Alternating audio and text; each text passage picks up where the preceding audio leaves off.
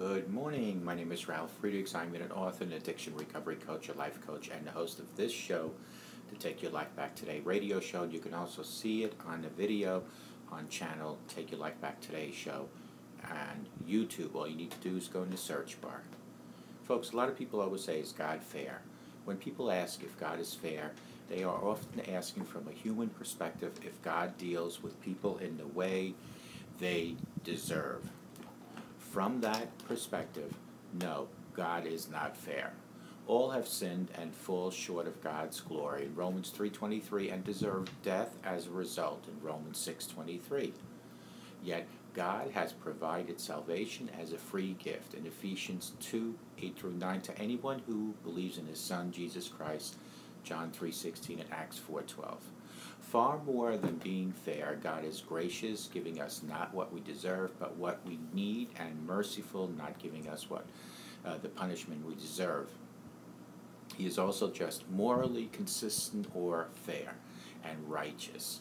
Justice is served in salvation because Jesus paid the price for our sins.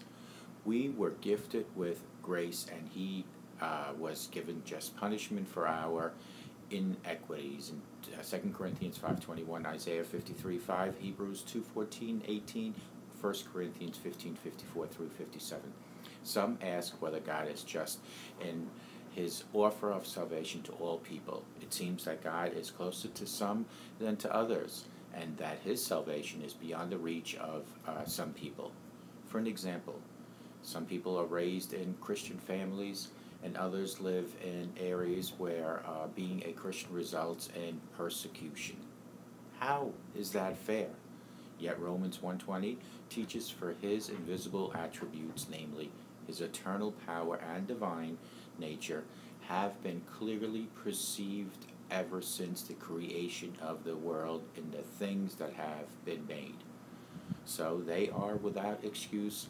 God teaches that no one will have a valid excuse for unbelief, as He has made Himself known to everyone through His creation.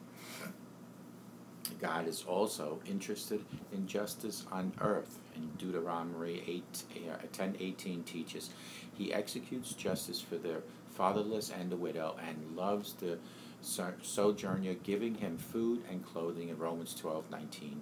Beloved, never avenge yourselves, but leave it to the wrath of God, for it is written, vengeance is mine, I will repay, says the Lord. Not only does God execute justice, He instructs His people regarding fairness as well. The Old Testament is filled with God's instructions to His people to live justly, to reflect His justice. And Exodus 23:2 instructs, you shall not fall in with the many to do evil, nor shall you bear witness in the lawsuit, siding with the many so as to pervert justice, in verse 6. And then verse 6 also adds, you shall not pervert the justice due to the poor in his lawsuit. Deuteronomy 6:19 states, you shall not pervert justice. You shall not show partially, and you shall not accept a bribe, for a bribe blinds the eyes of the wise and subverts the cause of the righteous. God invests much time communicating ways in which His people are to live justly toward Him and one another. This helps us to realize that God cares greatly about justice both eternally and temporarily. God has been more than fair in His dealings with people. Despite our sins, Romans 3:23, He has offered forgiveness in 1 John 1:9 and eternal life to those who will believe in His Son, Jesus, in John 3:16. Further, as King and Creator of all things, He can do as He pleases.